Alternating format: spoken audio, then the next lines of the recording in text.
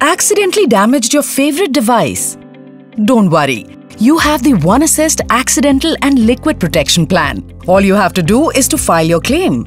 And here is a guide on how to do it. You can file your claim on the OneAssist mobile app or website. You can start the filing process by logging into your account using an OTP. Click on Memberships at the bottom of the app screen. Click on Book a Service and confirm this on the next page. Enter your pickup PIN code followed by your address for us to collect your damaged device. Select the type of damage that your device has. Give us a detailed description of the incident. The description should tell us the following details. Who had the device and what is your relationship with that person? Where was the device when it got damaged? What activity was being done when the damage happened? How your device was damaged, clearly mentioning the events which led up to the accident. And what are the damages caused to the device, the parts that are damaged, issues in functionality, etc.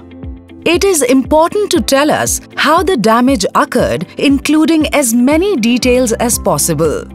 Next, tell us, where did the damage happen? And when?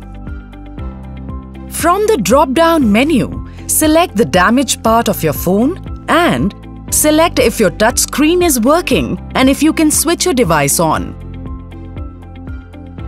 You will now have to upload a few documents to complete the process. First, upload a valid government ID that shows your name and date of birth. If the screen and touch of your phone is working, upload a picture of the screen after generating the IMEI number. You can generate the IMEI number by inputting *#06# on your phone's keypad.